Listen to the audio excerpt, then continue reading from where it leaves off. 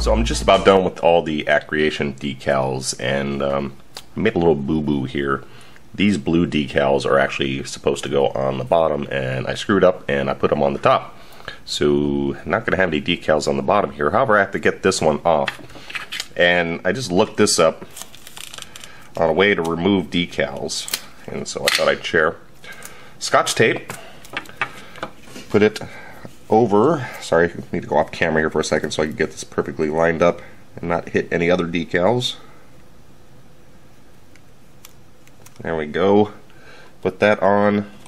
Use this to rub it in place. So just burnish it on.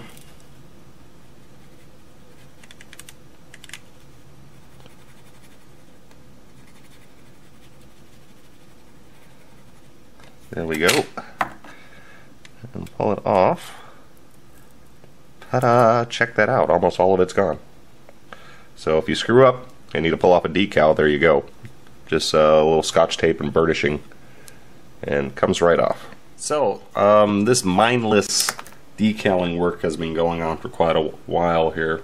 Kind of lost track of where I stopped recording video, but been putting on, I got majority of the decals from the kit on.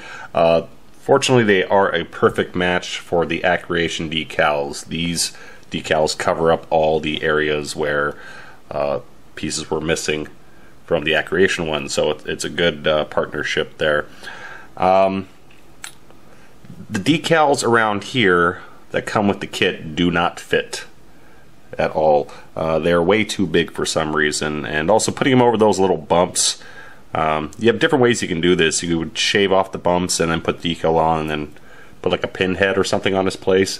What I actually did, I just rubbed the decal, and so I broke it apart around the circles, and actually I'm just going to leave it like that because I like the white showing through rather than repainting it yellow. It is a bit harder putting decals over decals because they don't want to slide as well. One area where I'm having difficulty is this blue section here, which I was pretty sure I wasn't putting on correctly at the time, but that's the way it fits. It should go right along here, not up here, but there was no way to make that fit. It was just a poor fit from the Accreation decal section. Now there's supposed to be a red stripe that goes along the top along here on both sides. So I'm not sure what I'm going to do with that. I would like to pull this decal up and replace it with paint. However, I already gloss coated it, so I'm not sure if that's going to work. But all the other decals are in place. Third thing, mainly because I'm working on the Batmobile and this one at the same time, I originally used Future as a gloss coat for decals. However, I stopped using it, kind of thinking that, well, I used it a couple times before it was fully cured and it started coming up, and I was kind of worried how durable the Future would be if you soak it for a long period of time. But after using it on the Batmobile as a overcoat, it works quite well, and I think I'm going to go back to that. So, almost done with the decals here, at least. Put this one on right here. Hold the decal in place, slide off the paper. If it doesn't want to slide, we could add a bit more water underneath it. And you can move it around with your paintbrush. Whoops. This is a little big, so we'll carefully use my hobby knife to adjust it. Get it matched up with the other side. A little lower.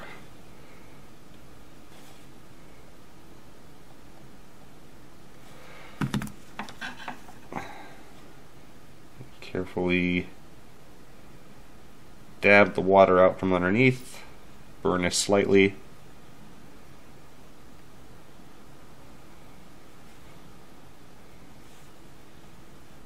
There we go. Decal. A quick break from the decals and talk about the base. I got this nice wooden base here, all finished and everything. This is from Pacific Rim International. Very cheap. my local store just got these in, so I think this was like $6 or $8, and a lot better than the pine ones that I usually use. I was going to paint it black, but I decided to leave it this wood color instead, just for a change. So I need to drill a hole in the middle of this thing, kind of hard with an oval shape.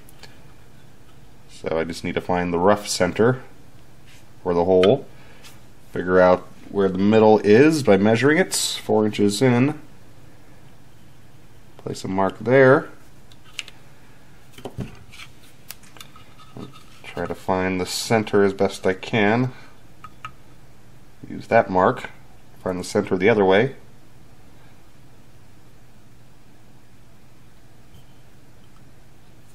One, two, three. Mark there. And where the lines cross, that gives me the point where I need to drill my hole. Now for the rod, just got a brass tube, easy peasy. Now to keep it all clean and shiny, 2 ways you can do this. You can take some toothpaste and a cloth and polish up the rod, or actually I got this stuff that I've been using just sitting here. I've been using this on the Batmobile, my other current project, and this thing's clogged. Thanks for ruining my videos, Scratch X. Well, it's clogged, and so I can't show you right now. Yeah, you just need to polish this up. Again, toothpaste works very good as well, and then once it's polished up, you can just use some give it a gloss coat. And I haven't cut it down yet because I want to be able to hold it and not get marks all over it, so hold it by basically a handle. And then I just need to cut it down and drill the holes, and we're good to go.